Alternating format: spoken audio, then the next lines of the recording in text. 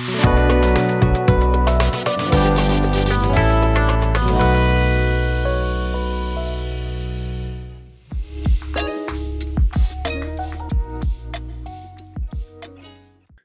friends, welcome back. In this video, I will give an overview about REST API authentication. So basically, if we want to update a post or taxonomies or any other data into our site, we have to authenticate the REST API request where we will use methods like post, delete, or the put method. Okay, so how we can, what kind of authentication we can use for the REST API? So there are multiple authentication methods available. So first is the cookie based authentication where the user is already logged in. Okay, and it also uses the nonces to avoid the CSRF across site request forgery issues. Okay, and there are a few others. So like when we used REST API, so there would be a thing that we are calling the REST API or making the REST API request from another platform to our sites, right? So I think at that point, cookie authentication may not work for us. So what are the other methods are available? So if you see, there are multiple plugins available.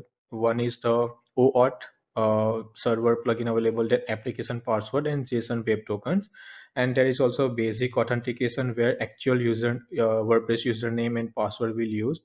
Okay, but basic authentication only we should use into the development and testing purpose because it reveals the actual username password. Okay, but instead of that we can use application password, because application password, this is the plugin but now it's implemented or added into the WordPress code.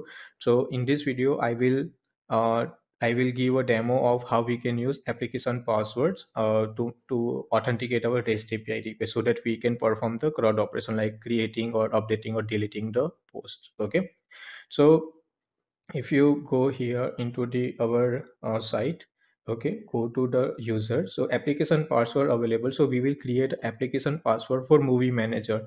So this movie manager role we have created for to manage the movies and people, and it's a taxonomies post types, okay, content type. So we will create uh, application password for the movie manager. So go to the edit. If you go below, you can see the application passwords. Okay, but currently it's not available because the application password feature requires https, which is not enabled on this site. Okay, so now this is my local environment site. So how we can enable the on this site? And if this is a development website, then you can set the environment type accordingly to enable the application password. Okay, so if you go to the page here, into the config environment, let me just search for environment type. Okay, so go through here.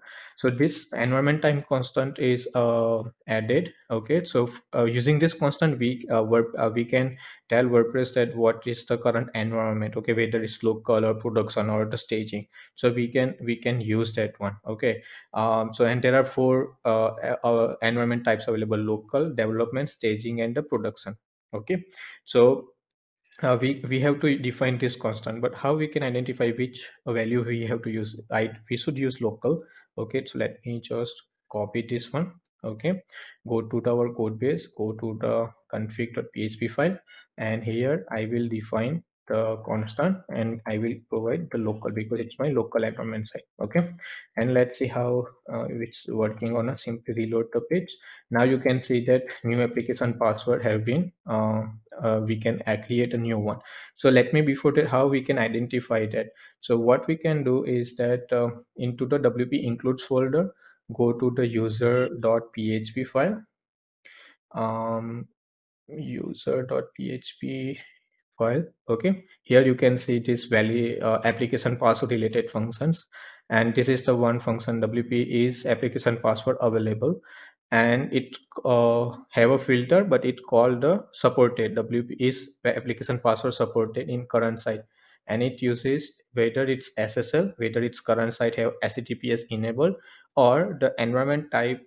If it's a local, then only it will be enabled. Okay, so And that's why initially the application password was not enabled on our local system. After defining the local environment type constant, then it will enabled. Okay, so this is just for your reference. If the application password is not enabled in your local system, then you have to define this constant. Okay, so here now we will provide application name. We will simply give a REST API. Okay, and add a new application password.